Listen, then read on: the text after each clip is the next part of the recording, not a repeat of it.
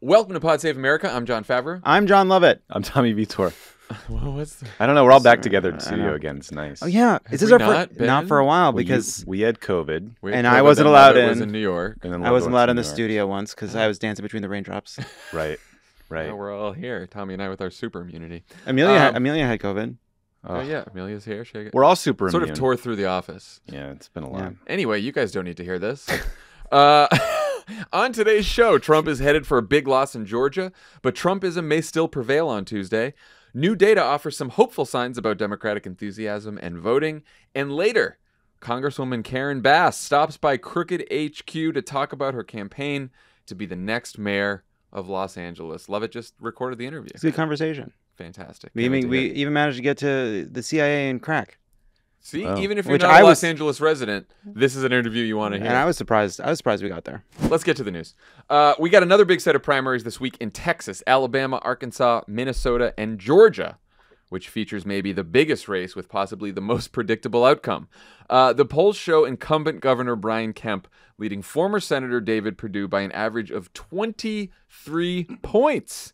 In every single poll in Georgia since April has Kemp over 50%, which would allow him to clinch the nomination without a runoff. Kemp is, of course, at the very top of Donald Trump's enemies list for refusing to overturn the 2020 election, which is why the former president has spent a couple $1 million to help Perdue. But the Republican Governors Association has spent $5 million of their own to help Kemp. And they have been somewhat fairly bragging that they've already protected incumbent governors from Trump-endorsed challengers in Nebraska and Idaho. And just to twist the knife, Mike Pence campaigned with Brian Kemp on Monday, which led to Trump's spokesman accusing the former vice president of being, quote, desperate to chase his lost relevance. If some of those Trump supporters had gotten their way, they'd have twisted the knife and Mike Pence would be dead because they wanted to kill him. They wanted to kill him at the Capitol. I mean, but like desperate to chase his lost relevance, like my first question is like, can you lose something that you never really had? Yeah, Was how much relevance Like- does a community theater Reagan impersonator start with? Hey, do you guys want to hear? Every Pence voter in the world screaming all at the same time?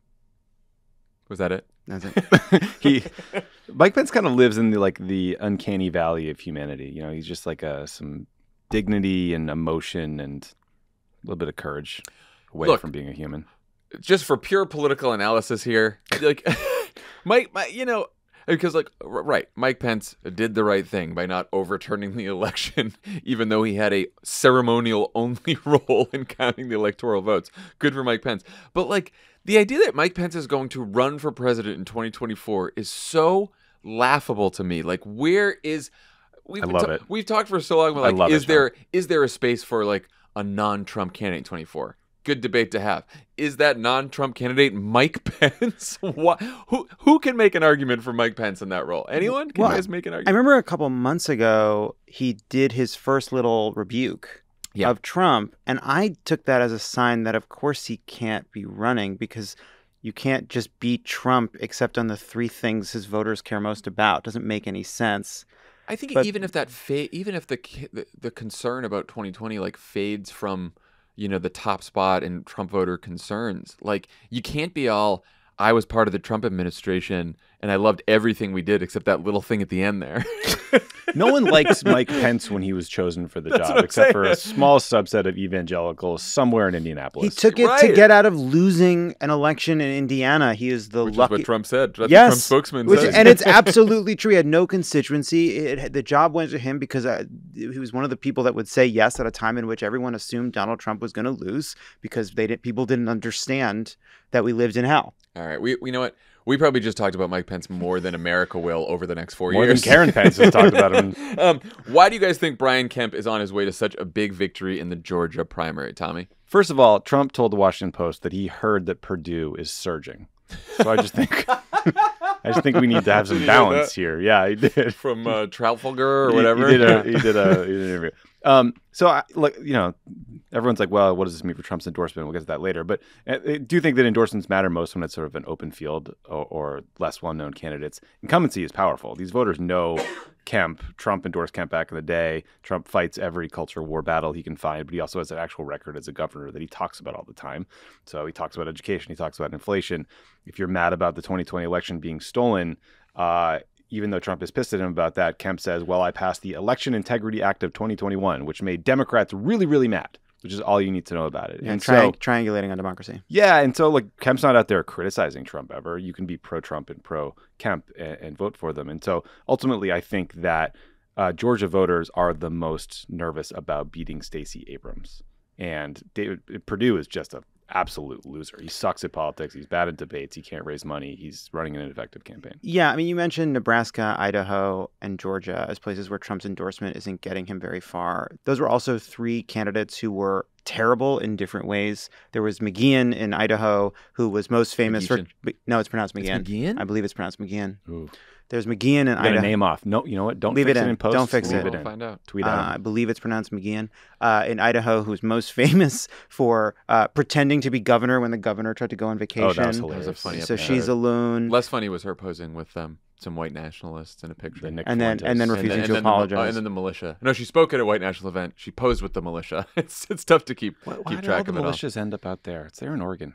And then space, I guess. Anyway, love what you're saying. And then Nebraska was a groper who didn't have the endorsement of the current governor. And then Perdue, man, this guy seems to have no interest in politics. Nebraska, Governor Ricketts has kind of a machine out there that Trump went against and didn't work. But I also think Kemp is doing Trumpism without Trump, right? So in addition to signing the voter suppression bill, which he brags about, Tommy just mentioned, this year alone, he signed bills that let you carry a gun without a license, criminalize most abortions, and prevent teachers from talking about race or LGBT issues, right? So he is doing all the Trumpy, and not just Kemp. This goes to your point, Lovett, too. Part of it is the bad candidates that Trump is endorsing in these specific races, but also in none of these races where Trump's candidates are losing, you don't see the candidate who's winning opposing Trump in any way. Yeah, they're not running. It's not Susan Collins and Mitt Romney. They're not criticizing Trump. They're just trying to ignore Trump. I mean, and Kemp himself apparently said to reporters recently about Trump, he's like, "I'm not mad at him. He's just mad at me."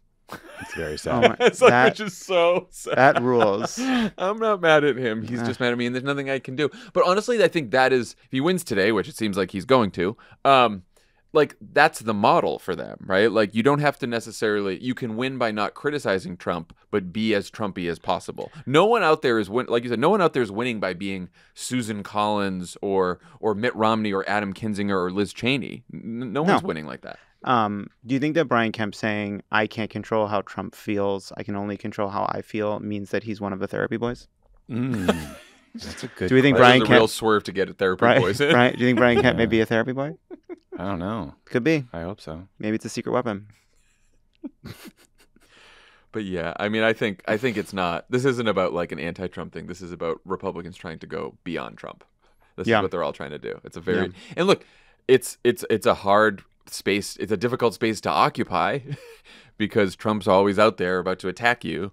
But if you just tell people that you think the 2020 election was bullshit, but you don't want to focus on it, and then you do a bunch of other extremely right-wing things, you could probably survive without Trump's endorsement. Yeah, and you look at DeSantis as well, and there's so much power in the perch of being a governor that you can kind of shape your own narrative. You can control media cycles. You can demonstrate. You can pick fights with the left. You can pick fights with the media in a way that's pretty effective. Again, I just want to stress it once again that David Perdue absolutely sucks. No, that's very important. It's a weekend at Bernie's campaign. He can't raise money. He doesn't work hard. Trump complains that he's lazy. At all. What are you doing? If I was a rich guy, I would just go be a rich guy. Go be a rich guy and don't. You're a loser who lost. That's what voters think. Just go have fun. Now that we've said all this, when Kemp wins, can we still say the narrative is about Trump as a loser? Well, I flagged that he was surging. Perdue was surging. Because I still want to. How much is this race about Trump? I mean, we can do whatever we want. It is 2022. You tell whatever story makes you feel good. Just in the next 5 seconds, just change like that. But here's the key. I mean, I think Georgia primary voters will probably tell you that this race is about beating Stacey Abrams. Donald Trump makes everything about himself, so that's what the media narrative is going to be. He dumped $2.64 million of his own PAC money into the state. He recruited Perdue to run. He's done rallies in the state. He's doing a teletown hall tonight. That's such a half-assed thing, a teletown Isn't that what he did with Youngkin at the end, too? Yep. Yeah. He should have gone there. With Youngkin, he was a little worried Youngkin was going to lose. But Chris Christie's out there, doing a weird victory lap on all this stuff for the RGA and talking about how they're defending incumbents and they spent $5 million they should have spent against Democrats. But Christie was quoted somewhere saying that this was the number one most important race for Trump. And he's a guy who would know. And the good thing about all of this is, in a race against Stacey Abrams, this could be decided by a very, very small margin. And at those small margins, as we learned when Warnock and Ossoff wins, enough demoralization, enough Trump nonsense and noise and distraction can make a difference. Yeah, that's true. The other important Republican primary in Georgia where Trump may prevail is the very close Secretary of State race between Brad Raffensperger, who famously certified Biden's win in Georgia after rejecting Trump's attempt to overturn the election, and State Representative Jody Hice, who will have the power to certify or decertify future elections in Georgia. Hice is just one of many state-level candidates Trump has endorsed because he hopes they'll help him steal the 2024 election if necessary. Here's a quote from a New York Times piece over the weekend. Quote, "In an interview with the Times, Mr. Trump acknowledged that in deciding whom to endorse in state legislative races, he's looking for candidates who want state legislatures to have a say in naming presidential electors, a position that could let politicians..." I'm laughing at this line. A position that could let politicians short-circuit the democratic process and override the popular vote. Yeah, you think overturning the election would be short-circuiting the democratic process? Yeah, that could happen. Democracies hate this one weird trick. Find out what it is. The Times piece also analyzed just how many Republican state legislators were willing to discredit or overturn the 2020 election. Anything surprise you guys or stay with you from that analysis, Tommy? I mean, there's just a lot of them. 357 sitting Republican legislators in battleground states only have tried to overturn or talked about overturning the election. 44% of lawmakers in 9 states, 22% actively tried to delay the vote or overturn the election. 11% wanted to send an alternate slate of electors. So, pretty bad. Pretty fucking bad. Pretty deep infection. Here's what stuck out with me. You hear 44% of Republican legislators in the battleground states voted to either overturn or discredit the election. And you're like, that's a lot. But that number actually sort of undercounts how many did because it takes into account Texas, Florida, and North Carolina where Trump won. So in those states, there wasn't a lot of Republicans who did it just because they didn't have to. They didn't have to care. If you look at, I didn't realize how Pennsylvania is actually the most dangerous state of all this because it was basically almost 100% of Republican legislators in the state of Pennsylvania were in this category. I think Arizona is the same. Arizona was close, yeah. Arizona comes in second, but Pennsylvania was very fucking alarming. Just a brief aside, sort of separate news cycle today was that Kellyanne Conway has a book coming out. Who gives a shit? No one's going to read it. Apparently just sort of... Dan's in stiff competition with her. Oh, don't buy it. But it's mean to Jared Kushner, so point for Kellyanne. Oh, no, Tommy's going to buy it. Apparently the book starts with an anecdote where Kellyanne Conway takes a call from, now anti-Trump anti-MAGA guy, Michael Cohen, where they are trying to fix the Iowa straw poll and trying to get Kellyanne Conway to do it for them. So, election rigging has been part of their DNA. Well, I'll take straw poll rigging any day. That's fine. I mean, look, it's such a joke. I mean, it took him a day to accuse his former aide's husband of rigging the vote because Oz was behind a bit in early counts in Pennsylvania. Oh, yeah. He accused Ted Cruz of fixing a vote in Iowa. It's not partisan. It's whoever. I mean, it is partisan because he's. But did he? But did he? Yeah. Ted but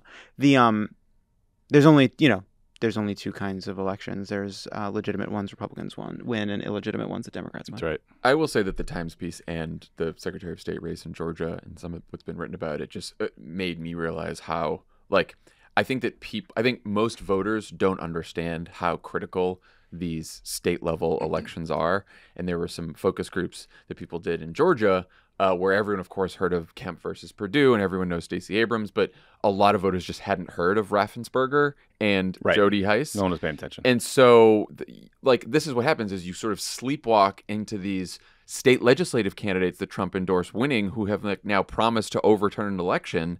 And it's really fucking scary. And in states like Pennsylvania and Arizona, it's actually really close to them having a majority of people who would actually do something bad. Now, the only good news in this piece, I counted this for good news, is so they have like they have either tried to discredit or overturn. Only 11% supported sending alternate slates of electors, which is of course the nightmare scenario. But that's still, again, in Pennsylvania, it was getting up. In Pennsylvania and Arizona, 2 states where there's a lot of Republicans in the legislature, it's getting up there. It's getting close to a moment where, so it's not even a question of like, if at this point, it's when Republicans have critical mass in these legislatures to actually send a different slate of electors and cause a constitutional crisis. Yeah, it's a huge problem. It's why people need to pay attention to state elections so much, you know? Yeah, and I do think our hope now has to be to figure out how to tell a story that ties their delegitimizing of democracy and the refusal to allow people to make their voices heard to what's happening on abortion, because they are connected. It's only a group of people that believe they won't be held accountable by voters that believes they can slowly unravel basic rights, which they're doing in schools, which they're doing to trans kids, which they're doing to teachers, which they're now going to do to women. And like we have been talking about our inability to convince people to focus on the threats to our democracy, and this like puerile debate we have over and over again about we need to talk about kitchen table issues, but we also need to talk about democracy. Why don't people care? How do we make them care? But I do think choice and abortion is the issue that has unlocked this broader debate about freedom and democracy. And if we can tie those things together,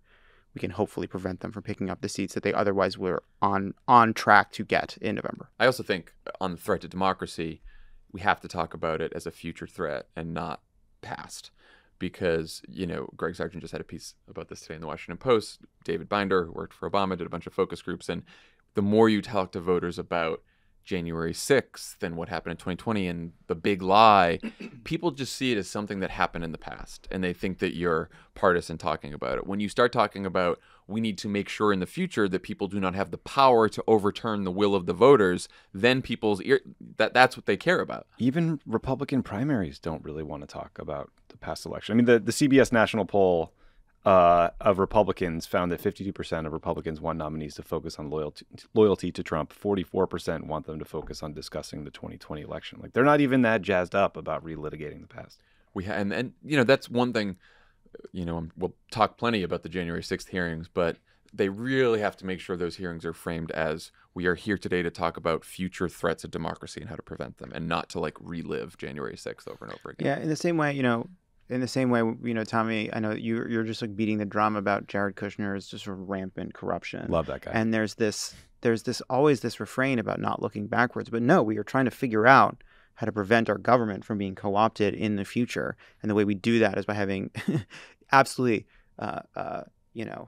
proctology level invasive interrogations of Jared Kushner's finances. Yeah, you know I mean, Jared did a bunch of favors for the Saudis and got $2 billion. But the other part of the quid pro quo for Jared is like, hey, give me this money now because, you know, my dad might be back in there, so I'll take care of you later. Right. So it's ongoing. But it's hard to understate the madness that's happening in state capitals. Like, I know. Look at Massachusetts. Back to the point about how we're not, you know, there's not a bunch of Bill Welds running around winning primaries. In Massachusetts, the governor is Charlie Baker, the most popular governor in America, 74% approval rating. He's not running for a third term because he could not get his own nomination. Really? At the party convention this weekend, it went to a guy named Jeffrey Deal, who's a Trump person. Corey Lewandowski works for him. Like typical Fox News MAGA guy. He wants to deploy the National Guard to the border because that's what we do in Massachusetts. The border of New Hampshire? The Republican Secretary of State candidate said the following at the party's convention. This is a quote from the Boston Globe. This is her. I don't think it's nice when they're telling your 5-year-old that he can, parens, perform a sex act on another 5-year-old, she said, drawing gasps from the audience. Do you? This person is trying to distort all the sort of conversation we've been having about curriculum and sex ed in school in Florida to suggesting that teachers are teaching kids to have sex with each other. This is the Secretary of State candidate in Massachusetts. Seems like she's not going to win. I don't know, man. No, it's Massachusetts. Charlie Baker, though, didn't even go to the party convention. You put her in Arizona or Michigan. Popular. Who's the name of the person? I have a joke, but I can't remember. Who's the name of the person? Martha Coakley? Yeah, hold on. Oh, no, she's running against Martha Coakley. That still stings. Yeah. But it's just like, Charlie Baker, 74% approval rating. Can't get the nomination to run for a third term in Massachusetts. Yeah. Because he's a Trump critic. The presenting sponsor of this episode of Pod Save America is Simply Safe Home Security. You know we love the break-in protection that our Simply Safe Home Security system gives us, but it's not always outside forces you need Simply Safe's protection from. Tommy, you're now well-versed in Joshua's story, I'm sure. Mm-hmm. You remember the pizza rolls? They were in the oven. Almost burned down the house. Simply Safe saved the day. Joshua's alive today because of Simply Safe. Thank God. Our friend Jon Lovett also has a Simply Safe. He set it up himself, no problems. He updates it from his phone. Yeah. He locks the house, arms the house, does everything. And it's safe. You got to keep, if it's good enough to keep pundit safe, it's good enough to keep you safe. One-stop safety shop. Protecting people when their guard is down is just one of the reasons more than 4 million people use and love Simply Safe. With a comprehensive Simply Safe system and 24/7 professional monitoring, you always have someone looking out for you. Plans cost under $1 a day with no long-term contracts or hidden fees ever.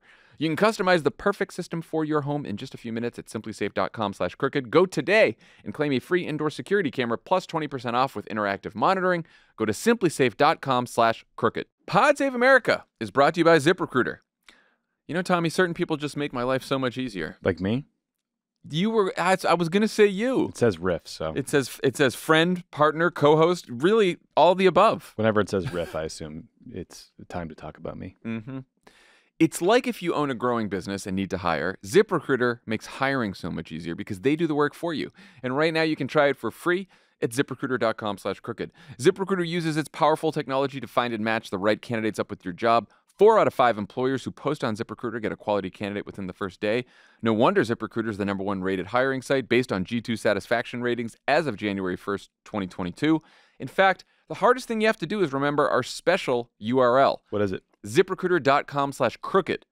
That's where you go to try ZipRecruiter for free. One more time, that's ZipRecruiter.com/ in case you'd like this kind of thing spelled out. I do. CROOKED. So there's 2 O's. 2 O's in crooked. ZipRecruiter is the smartest way to hire. Pod Save America is brought to you by Tommy John. When the heat waves hello, say goodbye to a hot, sweaty undercarriage in your cool, new Tommy Johns. Doesn't even make sense. They have a lot of gross words in here. I actually think undercarriage is the worst one yet. Me too. What the is an undercarriage? Yeah. Maybe for some reason it made me kind of think of like Bridgerton and getting driven around in a horse-drawn carriage. Yeah, I don't. You want to get under one of those things. When you wear Tommy John, you're that much. Would hurt. When you wear Tommy John, you're that much cooler. So you can do everything better thanks to breathable, lightweight fabric with 4 times the stretching of competing brands. 4 times the stretch of competing brands. Let me tell you, you need the right level of stretch too. Because there's too little stretch, right? When your sock falls down, it drives you crazy. But I have some boxers that are like too tight stretch. They're not Tommy John. They're old, just like crappy ones. Snapping where you're just like, ow. No one needs that. No. With dozens of comfort innovations, Tommy John will keep you looking and feeling cool all season long, from lounging at home to summertime fun. That's why Tommy John doesn't have customers. They got fanatics. With over 17 million pairs sold, people love their Tommy John underwear and loungewear, including us. We've been wearing it forever. You know, not just their underwear, but their loungewear. It's really comfortable Tommy John pants, like sweatpants kind of things, but they're thin. They're great. You should just check them out. They're comfy. Yeah. Tommy John doesn't just make you feel cooler. You actually are cooler. Stay up to 7 degrees cooler than cotton and Tommy John's Apollo underwear. Plus, there's no risk because you're covered with Tommy John's best pair you'll ever wear or its free guarantee. Shop TommyJohn.com/crooked right now for 20% off your first order. Get 20% off right now at TommyJohn.com/crooked. TommyJohn.com/crooked. See site for details. Let's talk about the Democratic side in Georgia. Thanks to Republican gerrymandering, there's a competitive primary between Representatives Lucy McBath and Carolyn Bordeaux, who've been drawn into the same district. Other than that, Stacey Abrams will once again be the Democratic nominee for governor, and Senator Raphael Warnock will try to hold his seat against a challenge from Herschel Walker. And even though they will be facing a brutal political environment, here is a hopeful piece of data from a Washington Post story about how early voting in Georgia is surging despite Kemp's voter suppression law. Quote, by the end of Friday, the final day of early in-person voting, nearly 800,000 Georgians had cast ballots, more than 3 times the number in 2018 and higher even than in 2020, a presidential primary. So the piece also, of course, has Republicans accusing Democrats of, quote, hyping accusations of voter suppression and saying that these turnout numbers prove that the rhetoric around the law was false. What do you guys think? Tommy, was it false? I just don't think we know yet. Yeah. You know, we're not going to know the real impact of these laws until after the primary election day, when we have, you know, like precinct level data and absentee ballot rejection rates. And then again, we'll have another look after the general election. But I mean, you know, the Abrams campaign put out a memo. Lauren Growargo, her campaign manager, said that 45% of total Democratic primary turnout to date didn't vote in 2018. 11% of the vote didn't vote in the general election in 18. So they're bringing in a bunch of new voters. That's amazing. That's exciting. But she pointed out that, you know, there is a lot of like seemingly efforts to scold Democrats for raising awareness about this law. First of all, the voter suppression law changed because we all screamed about it. That's like the key point that seems to be getting lost. They stripped out the worst provisions, and they didn't strip them up out of the goodness of their heart. No, right. It did because of political pressure and fear of corporations. Yeah, and like losing the All-Star Georgia game and everything else. But she also mentioned that Lauren Growargo, Abrams' campaign manager, said, we already know that mail ballot rejection rates are higher than they were in previous elections. So that's worrisome. And then there's a voter in Forsyth County who has challenged the eligibility of 13,000 other voters in one county. So there's a lot of weird stuff happening that has to play out. Well, so here's the I think this is simpler than it's made out to be. Like, two things can be true. Like, Trumpy Republicans tried to make it harder for people to vote with this law. That was their intention. But because they're getting out organized, it's not working and people are voting anyway. Like, both of those things can be true. Yeah. And again, like creating a bunch of barriers to voting based on a entirely manufactured claim of electoral fraud can be overcome by people who know the barriers are there and so come with ladders and come with galoshes and other shoes to get over the moat. But like, you still dug a moat for no fucking reason to make it harder to vote. Yeah, and look, out organized. Look, I do think they're getting out organized. I think like Democrats on the ground in Georgia are doing amazing work. But there's a less complimentary version of it where, you know, voters are just really worried that if they mail in their ballot or they wait, that it'll get struck or thrown out, or if they try to vote absentee, so they're voting in person early. Yeah, well, also, out of fear of this law. Mail-in voting has plummeted since 2020 in Georgia, but it's still higher than what it was in 2018, which strongly suggests it's just because people weren't comfortable voting at the height of the pandemic. And so even the mail stuff is just, it's actually not going back to what it was before the pandemic. It's still higher than what it was. It's just people don't want to mail in their ballot. They want to show up in person because that's what Georgians have always done. That's what most people have always done. Mm-hmm. And I do think even the Forsyth County example is basically what I was saying with keeping these two truths in mind at once, which is like, this fucking person challenged 13,000 voter registrations in Forsyth County.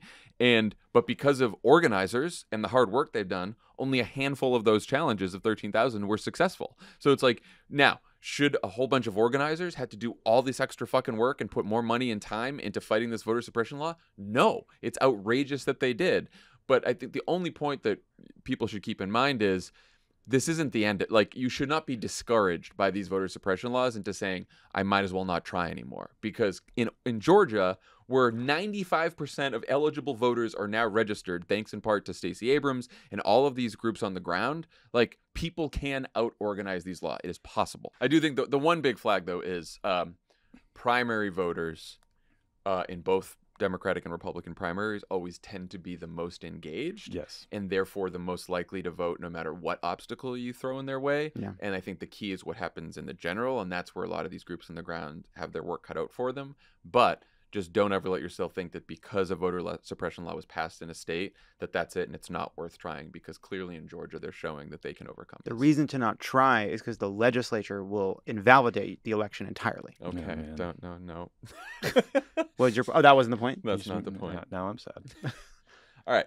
If you squint really hard at some new polls from CBS and Marist. Yeah. You put the screen on the other side of the room. You squint, you put on a strobe light, and then what do you see? Well, you see some glimmers of hope for Democrats. So even though Joe Biden's approval is at 39% in the Marist poll, that ain't great. The survey also shows that Democrats are up 47 to 42% of the generic ballot, an increase in 8 points from last month's poll. It also shows that 66% of Democrats say the draft Supreme Court decision overturning Roe makes them more likely to vote in November compared to just 40% of Republicans. The CBS poll shows that only 35% of voters want Roe overturned. And in that poll, more voters have an unfavorable view of the Republican Party than the Democratic Party. 54% of voters in that poll describe Republicans as extreme, the word extreme, more than any other word given to them. And 51% described the party as hateful. That was the second most common word to describe the Republican Party. For Democrats, of course, the top word was weak, coming in at 51%. So forget about what these polls may predict or not predict. We're not going to do that. Do these numbers tell you guys anything about what Democratic candidates should be talking about in their ads and on the campaign trail? So I think, like, let's just be honest, these numbers, Biden's approval rating is quite low, and it's quite worrisome, and it's nerve-wracking. I think one of the numbers that really popped out from, I believe, the CBS poll was that I think 89 or 90% of voters in both parties are most concerned about inflation. So I do think that will be, the driving issue for a lot of voters.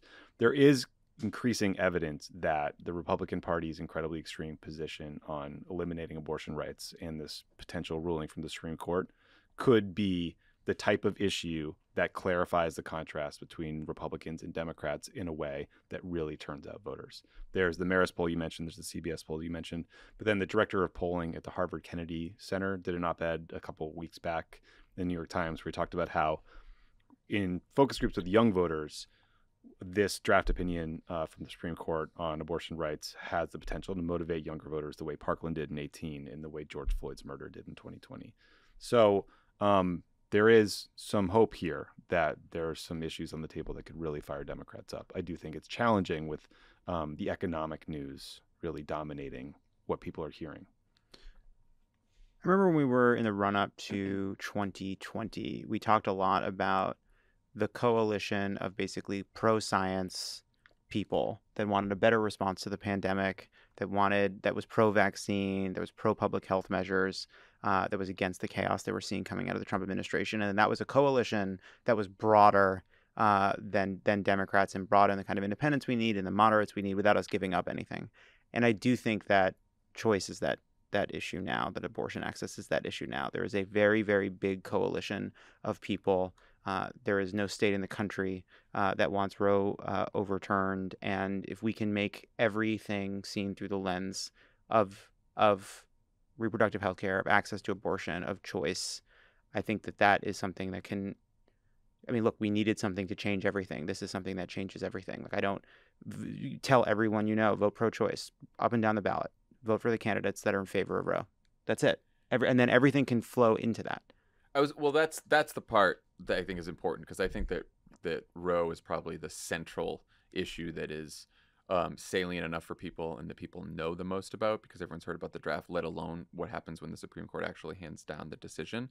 But I think there is increasing evidence in all these polls that Republican extremism is the one thing that could keep the Democratic coalition that turned out in 2018 and 2020 together. I am now doing a bunch of interviews and focus groups for the next season of The Wilderness, which we just announced will be out in September. But I was struck by, I talked to a Democratic strategist who was maybe the one strategist in 2020 that when all the polls were showing that Democrats were comfortably ahead, kept sending out these updates that said it was going to be much closer. The polls were wrong. He was like very dark about it. And I asked him about 2022, and he was actually more optimistic about 2022 only because he said, if the Democrats do this, he's like, there's a coalition of Democrats that turned out in 2018 that sort of like shattered all midterm turnout records. And what happened was there's people who usually only vote in a presidential race, but they showed up in 2018 to vote in the midterms.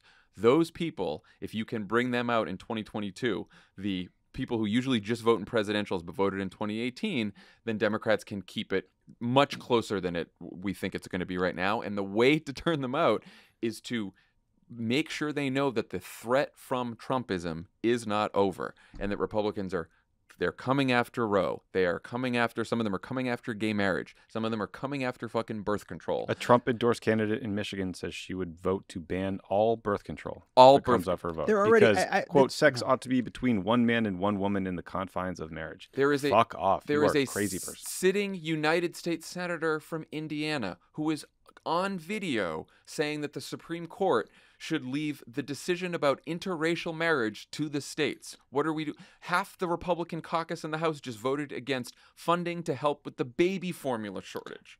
Melissa Murray in the Times today talked about how quickly this can lead to bans on contraception. It isn't perspective to a lot of these right-wingers who are extreme on abortion. They consider contraception like IUDs to be abortion. and they are already banning it or trying to ban it or making it impossible for people to get access to the care that they need. So it's already happening. They've already moved on to trying to ban contraception. And House Republicans in Louisiana made an effort at drafting a law that would have made abortion homicide. And so that it's, you know, the Marist poll shows that 2/3 of Americans do not support overturning Roe, and that Democrats are more likely to turn out in the election because of what they learned about that draft opinion. But, you know, there are even more extreme cases that we can lift up and highlight as a party, the way Republicans lift up every extreme case on the left all the time, always, and act like that is representative. And all I can say is our job and our work is to never forget to lift up the specific examples. Do not take the shortcut, because we're all in our echo chamber and we all talk to each other, of just saying that Republicans are extreme and leaving it at that. Find the stories in the states where you have all of these extreme Republican candidates proposing these very, very extreme policies. Because if you just say they're far to the right or they're extreme, people aren't going to know what you're talking about. And they're not just going to assume that you're correct. Like, Democrats just have to do a better job of lifting up these examples. All right. When we come back, Jon Lovett interviews LA mayoral candidate Karen Bass. Grills Karen Bass. Yeah. Then we're going to head down to the Grove for some Cheesecake Factory. Pod Save America is brought to you by AG1. What if I told you you could get 75 high-quality vitamins, minerals, whole food source superfoods, probiotics, and adaptogens in a single scoop of mythical green powder? I would be over the moon. And you'd tell me, John, you idiot, that's what I have every day. I have a scoop of AG1. Why are you asking me about this for? Why am I so mean to you in your head? I don't know. I just say this ad all the time. I feel like everyone should know by now that fantasy can become reality with AG1. Tommy's been on it for years now, it seems like. AG1 is my Balco, you know, and that's why I've been performing at peak. I've noticed that your performance is just a little more peak than usual lately. Yeah, it's honestly unfair to the competition. Doesn't taste like a shot of wheatgrass, which, again, I guess is the worst thing you could consume, according to AG1. Big grass lobby. They got a great mild tropical taste at AG1. You're going to look forward to. It doesn't give you the jitteriness of coffee. See, I've had so much coffee I can't even say the word jitteriness. You're high as a kite. That's why I should have had my AG1 this morning. It's recommended by professional athletes, and with over 7,000 5-star reviews, this is high nutritional value in its most convenient format. Health potions and power-ups don't exist in real life, but AG1 feels as close as you can get. It'll energize you, keep you regular, always important, and tastes great. It's also completely adaptable to your particular lifestyle. Keto, paleo, vegan, dairy-free, gluten-free, whatever you want, they got you covered. It's time to reclaim your health and arm your immune system with convenient daily nutrition, especially heading into the flu and cold season. It's just one scoop in a cup of water every day. That's it. No need for a million different pills or supplementals like your grandma used to take. To make it easy, Athletic Greens is going to give you a free 1-year supply of immune-supporting vitamin D and 5 free travel packs with your first purchase. All you have to do is visit athleticgreens.com/crooked. Again, that's athleticgreens.com/crooked to take ownership over your health and pick up the ultimate daily nutritional insurance. Pod Save America is brought to you by Magic Spoon. Since starting to incorporate Magic Spoon into my daily morning routine, I've noticed fewer cravings throughout the day and more energy to hold me over until lunch. Also, I've just noticed that I eat Magic Spoon more. That's what I've really noticed. Since incorporating into my life, I can't get enough of it. But I do think the more proteiny breakfasts kind of work longer. I've always keep you full longer. Singing to the choir here. Yeah. 0 grams of sugar, 13 to 14 grams of protein, and only 4 net grams of carbs in each serving. Honey Nut flavor does have 1 gram of sugar. Only 140 calories a serving. It's keto-friendly, gluten-free, grain-free, soy-free, and low-carb. You can build your own box. Available flavors to build your very own custom bundle are cocoa, fruity, frosted, peanut butter, cookies and cream, maple waffle, blueberry, cinnamon, plus the newly reformulated Honey Nut flavor that will now be added to Magic Spoon's permanent collection. Congrats to Honey Nut. Go to magicspoon.com/crooked to grab a custom bundle of cereal. Be sure to use our promo code CROOKED to checkout to save $5 off your order. Magic Spoon's so confident in their product, it's backed with a 100% happiness guarantee, so if you don't like it for any reason, they will refund your money, no questions asked. Remember, get your next delicious bowl of guilt-free cereal at magicspoon.com/crooked and use the code CROOKED to save $5 off. Thank you, Magic Spoon, for sponsoring this episode. Pod Save America is brought to you by Imperfect Foods. Combating climate change feels big and overwhelming. What can one person by themselves do? Actually, there's an easy and delicious way to make an impact. Imperfect Foods. You want to fix climate change? Buy ugly vegetables. Ugly veggies. That's it. Tastes delicious. Imperfect Foods is a grocery delivery service offering an entire line of sustainable groceries that taste delicious and reduce waste. just by embracing the natural imperfections in food. So they say it nicely, natural imperfections. Right. They're really mean. I guess that's just us. That's really mean. It's just us. But it's just the vegetables. That's what you should know.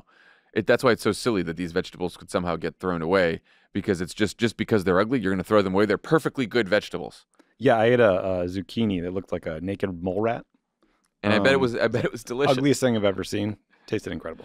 Visit imperfectfoods.com to see if they deliver in your area. Once you sign up, you can personalize your weekly grocery order with fresh, seasonal produce, pantry staples, and yummy snacks.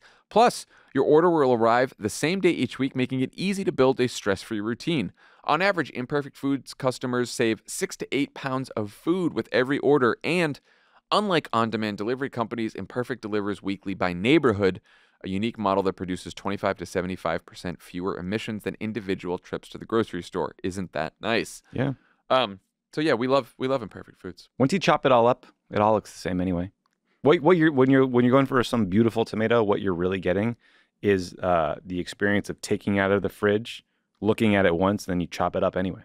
And when you're eating it now, you can realize, man, I reduced waste. I'm helping to save the planet, which is a lot more than you can say right now for Joe Manchin.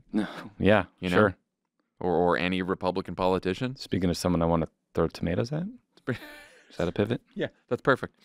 Right now, Imperfect Foods is offering our listeners 20% off your first 4 orders when you go to imperfectfoods.com and use promo code Crooked.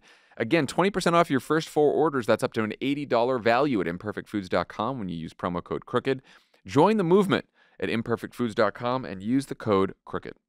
Joining us in studio, the representative from the 37th District of California and a candidate for mayor of the city of Los Angeles, Congresswoman Karen Bass. Welcome back to the pod. Thank you. Thanks for having me on again. So you want to be mayor of the city? Yeah. You can't even get a decent slice of pizza. I know. It'll all be fixed. It'll all be fixed. Yeah. Wait, so why are you running for mayor?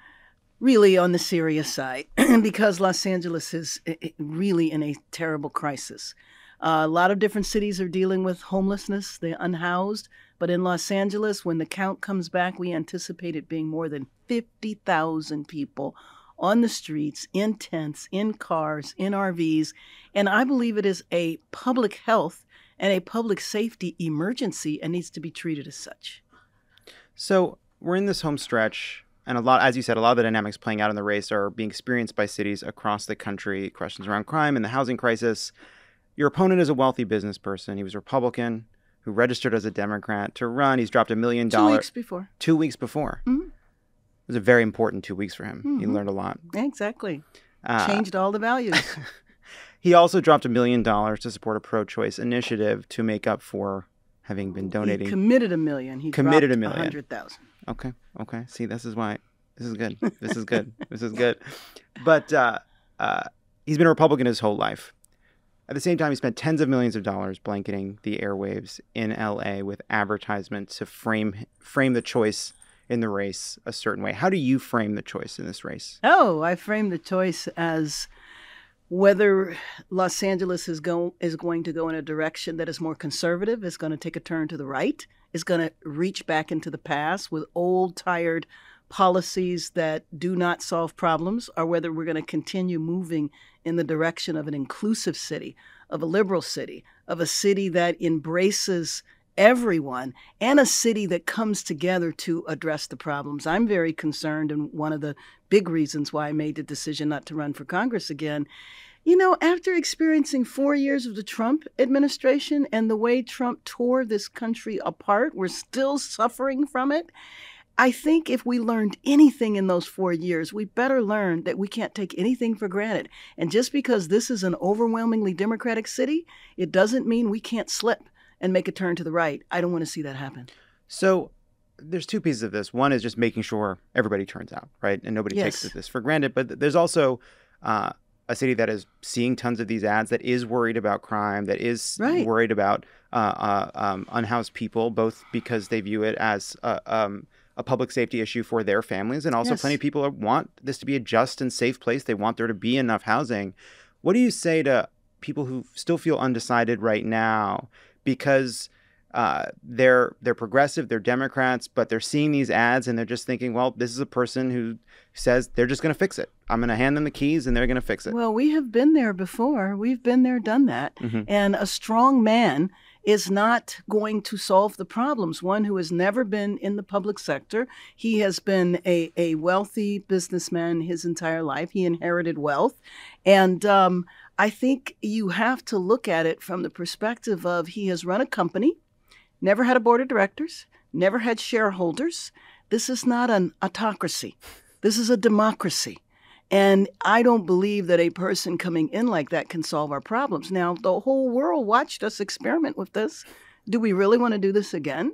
And in California, you know, as well as around the country, there have been numerous attempts where billionaires and millionaires run. I think there's somebody who's not in the White House right now who spent $1 billion in 30 days.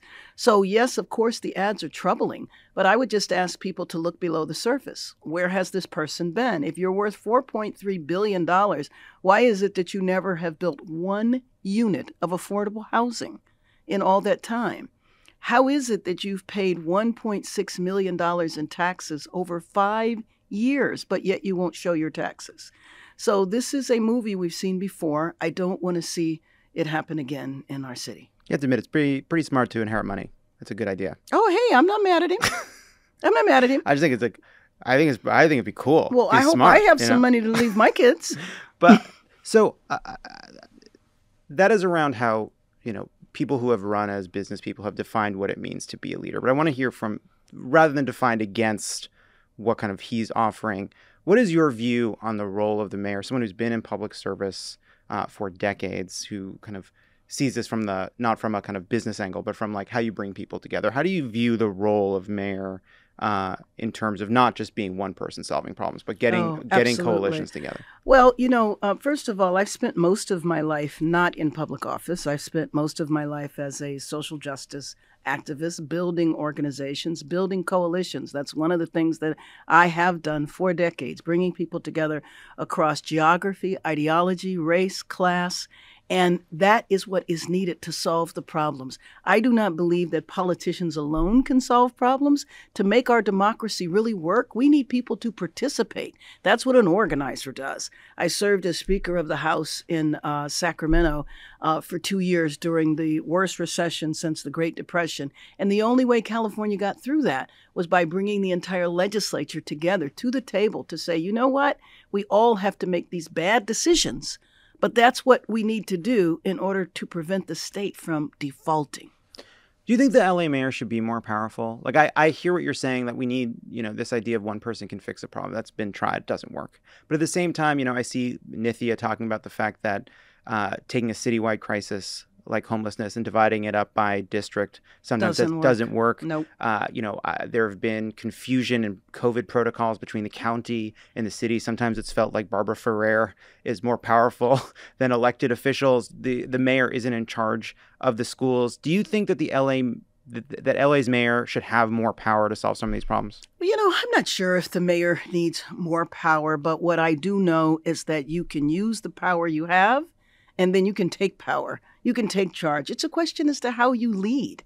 And, you know, the job is what you make it. And so you just touched on one of the fundamental areas of dysfunction in this region, and that is the gap between the city and the county. We will not solve the problem of the unhoused if the city and the county cannot work together hand in glove. I have worked with the county for a number of years on the issues I've worked on. The 5 supervisors, I know each of them personally very well. So one thing that I bring to the table that I don't believe my opponent does are deep relationships on every level of government. And it's going to take a whole of government, federal, state, county, and city, to work together to address this emergency. And on this question of the homelessness crisis being addressed district by district, what would change if more of that power wasn't devolved to the city council members? Well, I actually think that the problem is not going to be addressed until we address it county-wide. So I just was speaking to the function between the city and the county, but we have to take a regional approach. So when I said over 50,000 people who are unhoused, I was just referring to the city. If we talk about the county, it's probably another 20, but, you know, we're all waiting for the count since it hasn't been done for 2 years. The numbers should be coming out in the next month or so. And that would But then, okay, there's the difference between addressing at the county level and at the city level. But then there's also this, you read between the lines and you feel like certain city council members take a different kind of approach than others. Some push the problem around, some try to just get them out of their area. Right. That can't be solved at the county level. Well, no, but that's why I say we need a county-wide strategy and a citywide strategy as well. I don't like the council by council approach at all, because you know what's going to happen? It's pretty easy. The people that are unhoused in the affluent areas are going to be moved into the low-income areas if we don't solve the problem. And if we take the tack of, look, just get it out of my sight, I don't really care what happens. But again, that's why we have to have an entirely different approach. We have to get people off the streets immediately, but we also have to address why were they on the streets to begin with. And if you don't mind, can I just take 1 second to describe the population? Yeah. Because right now, people are being viewed all the same. They're all drug addicts who don't want to come inside. And you have multiple categories of folks. There are people who are just economically unhoused, people who are working full time, living in their cars or their RVs or in tents. You have former foster youth who turn 18 or 21, and we as a society just kick them to the curb because we cut them off of everything. You have veterans. You have people who were formerly incarcerated. When we downsized the prison system, we didn't think about where people were going to go. And then you have people who are suffering from chronic diseases like substance abuse and mental illness or other diseases. We have to have strategies to address each and every category of person that is unhoused. And until we have a comprehensive approach like that, we're just going to be dabbling at the problem. So we talk about two aspects of that. I think one is just access to housing. And it's not enough. Not enough. So there's both. You just talk a little bit about what you view your role as mayor would be, both in terms of just building a ton more housing and then also targeted affordable housing for people, even at moments of crisis. Well, let me just say, yes, building the housing, but working hand in glove with the county so that the people, the minute they get the key to the door, they're also getting services. If we just put people in the house without addressing what drove them outside to begin with, they're not going to stay in the house very long. So I think that that's critical. Now, overall, we have a problem, I believe. The root problem in LA is profound income inequality. The gap between the rich and the poor is massive, and the middle class disappearing. The city has become unaffordable.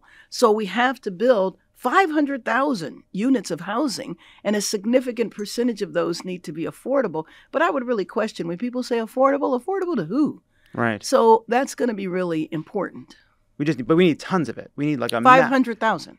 And then one other piece of this is what happens when people are on the precipice of homelessness. They're living in their cars. I mean, sometimes the government is not only not helping them, government is part of the problem, right? Absolutely. It is people being ticketed, cars being impounded, right? That like at the moment of crisis, right when they could be helped, right? They're sort of punished for their economic situation. What can the mayor do? Day one, what could you do to help those people that are right on the edge? Well, one is that you stop ticketing cars when you or obvious people are living in them, because then you're going to wind up towing that car. And that's ridiculous. What I would do on day one, though, is declare a state of emergency and push the governor to declare a federal state of emergency. The bottom line is that you are absolutely right. We're not going to solve this problem if we do not address the thousands of people that could become homeless any day. Right. We have to make sure that those people that are still housed, I'm not talking about in cars, those people that are still housed stay there. And so that's going to need rental assistance right now, because we're still not out of the consequences of this pandemic. So one thing you've talked about is bringing mayors from other cities together, because this is a problem that is sort of growing in a lot of different cities. What would that do? And how do you think about, like, on the one hand, people just want the mayor to solve this problem, and they don't want to hear excuses that, oh, this is happening everywhere. But on the other hand, this is a city dealing with a national trend. How do you think about that? Well, the point of bringing the other mayors together is to go to Washington to say that this is a emergency. Yeah. This is the richest country in the history of the world. How can we have people sleeping on the street? I mean, we've grown to accept this. And there is an entire generation that has grown up thinking this is normal. I remember when we didn't use the term homelessness. That's new. That's new, meaning from like the 80s, which is when this problem actually started. Now, there's always been a handful of people, okay, who were unhoused, but extremely rare. This problem took off in the mid-80s. And even if you build 500,000. You're not going to be able to build 500,000 units No. overnight. We are making No, up no, for no. decades Right. of a failure to build. More broadly, one criticism of the way Democrats have governed in California is we've just made it really hard to build. We've made it hard to build schools. That's We've made it right. hard to build parks. Made it hard to build infrastructure. We can't get a train Correct. from San Francisco to Los Angeles. Are there ways in which you would want to cut red tape and just make it easier to build in the city? Yeah, you just said it right there. I would cut red tape and make it easier to build. But you know, the way that I would do that, though, is by centralizing a lot of the functions and fast forwarding it. So, for example, you know, there's 88 cities, by the way, in LA County. And you can go to an adjacent city and have no problem building. It's LA that is the problem. And it is the problem because of the massive bureaucracy and because there's so many departments you have to go through if you want to build something.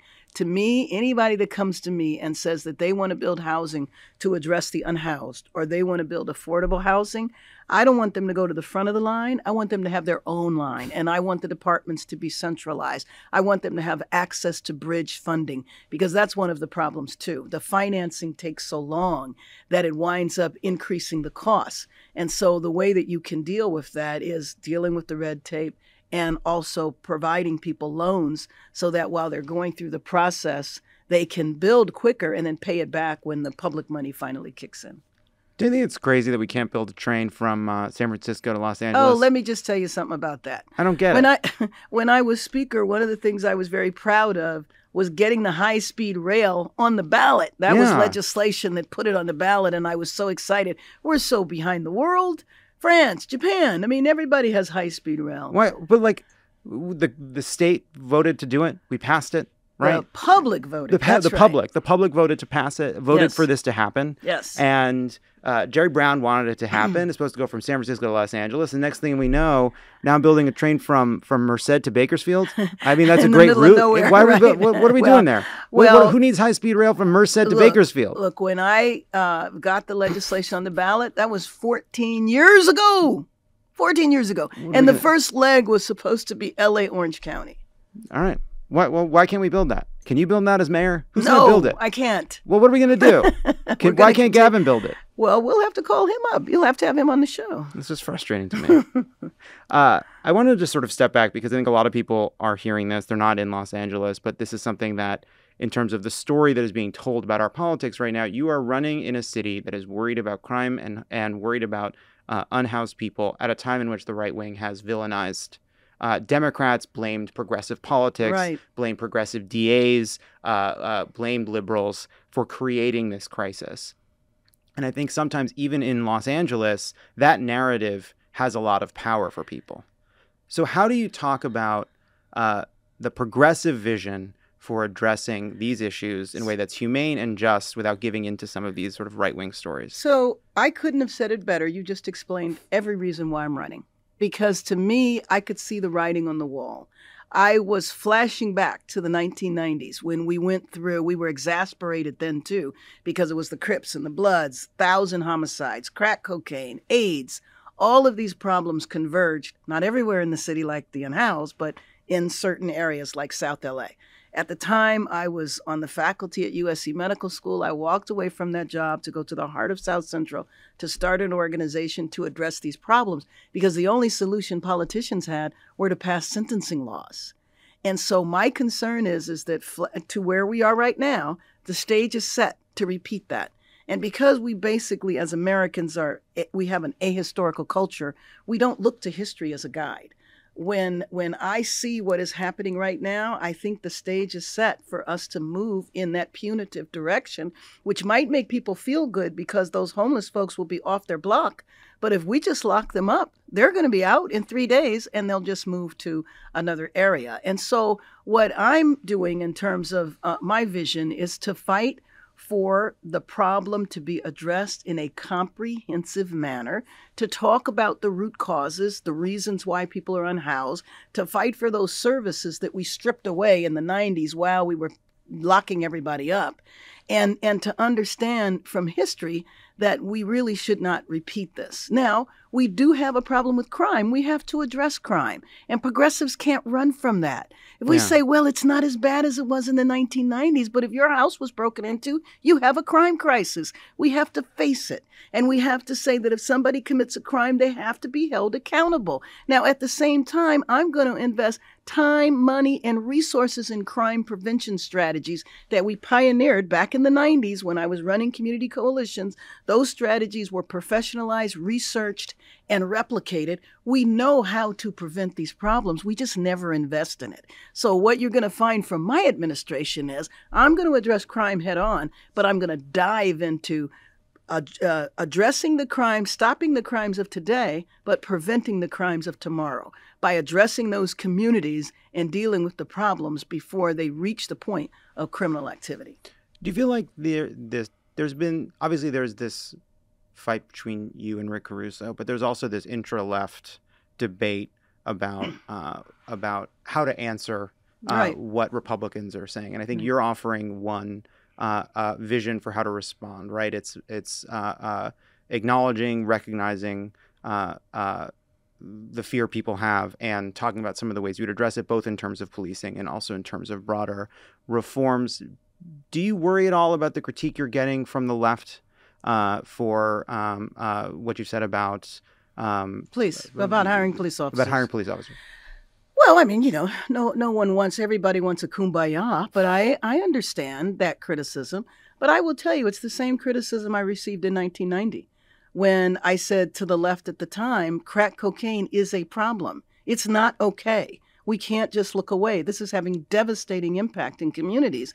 And what people wanted to talk about then was the CIA's involvement in bringing cocaine into the country. Now, we knew that was factual. Senator Kerry at the time did a congressional commission looking at the CIA's involvement in that. You know what I'm talking about. Oh, okay, but people were dying in South Central.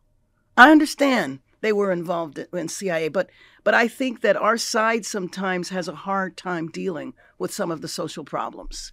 And, you can talk about root causes, of which I believe in fighting and pursuing. But if somebody's being shot at, what's your answer? So I think you have to address crime, because let me just tell you this. If we don't address crime, if we don't have a response, then we've conciliated it to the right. We've just handed it to them. We don't have a response, so you do it. And what happens when we hand it over to them? We got mass incarceration. I mean, I watched this happen in the 90s, and it was so frustrating because during that time, I had no power, no position, no agency. We didn't even have social justice nonprofits, okay? That was a new phenomenon that started in the 90s. We had to create all of that. And so here I am, fast forward to now. Now I'm in this whole different position. That's why I had to come to this decision. I wasn't ready to leave Congress. I mean, what I will really miss about Congress the most is that I was able to do international work and domestic work at the same time. Taco Tuesdays? Taco Tuesdays. My focus was Africa, actually. And so, but I walked away from that. And if this was about my quote unquote career, I would have stayed in Congress and run for a leadership position. It's never been about that. That's not how I've made decisions. When I walked away in 1990, I had a cush teaching job on the faculty at the medical school. I could have stayed there. But what drove me to walk away from that and go to the heart of South Central was that I felt like Black folks were going by the wayside. I mean, we didn't use the term mass incarceration at the time, but we saw it happening. We saw the laws changing, and we didn't have the power to stop it. Now I'm in an entirely different position. So that's what compelled me to come back. Congresswoman Karen Bass, thank you so much for being here. We are recording this Monday, which we may put out a clip saying this is your last day to register, but otherwise, everybody got a ballot in the mail. The election, the last day to vote is June 7th. You need to vote now. You can go to KarenBass.com. We need volunteers. We're having people phone banking, walking precincts. Do it the grassroots way, because the way I want to win is by building a grassroots coalition that all around the city, with all of the rainbows that are reflected in our city, all of the diversity, to build a movement that says it's not enough just to get elected to someone to get elected to office. Then we have to help them govern, help them lead. Should we go canvass at the Grove? No. No, we can't. Hand out some payment for the Cheesecake Factory. I think it's a good idea. I don't think that Make would some be trouble. allowed. No, all right. Well, Good trouble. It's my idea. It wasn't your idea. I can still do it. You can canvas. Thank you so much for being here. All right. Thank you. All right. Thank you to Karen Bass for joining us today, and we'll talk to you later. Bye, everyone. Check out the Crooked Store. Our Memorial Day weekend sale is here. Did you guys know we were having a Memorial Day weekend sale? I did not until, Well, it looks like we are. until you just said that. This Tuesday, May 24th through Tuesday, May 31st, you can get 15% off site-wide and up to 80% off new sale items. It's our biggest sale ever. It's our biggest sale ever. 5 years. Biggest sale ever. Also, we have a very exciting launch coming up that our marketing department has asked us to tease in a vague but clever and entertaining way. Mission accomplished. Love it. I think you But got that it. was it. That was it.